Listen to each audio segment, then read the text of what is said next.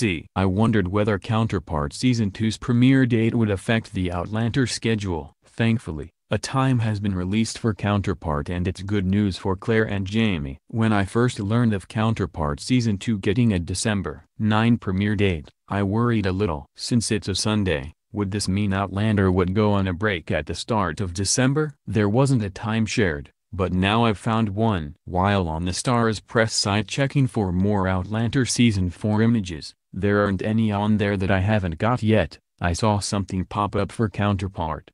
Not only did it have the date of the premiere, but the time. The great news is that the second season isn't going to affect Outlander's schedule one bit. I did speculate this since we didn't have a time. It turns out Counterpart will air at 9/8 on Starz. That means it'll take the hour slot after Claire and Jamie, so we can continue watching their love story during the month of December. There will still likely be a break around Christmas, but it won't be too long. I suspect 2 weeks or 3 at the most. Considering the timing of the Season 4 premiere, taking a break from December 23 for 2 weeks seems perfect. This would put the break between episode 7 and 8, a little more than halfway through the season. While we don't want a break, around Christmas one does make sense. Not as many people are going to watch Live, and that can distort a few figures. Granted, Starz isn't working of ads to make all the money because of the app, but that doesn't mean it wants to see a huge dip in the live viewing figures.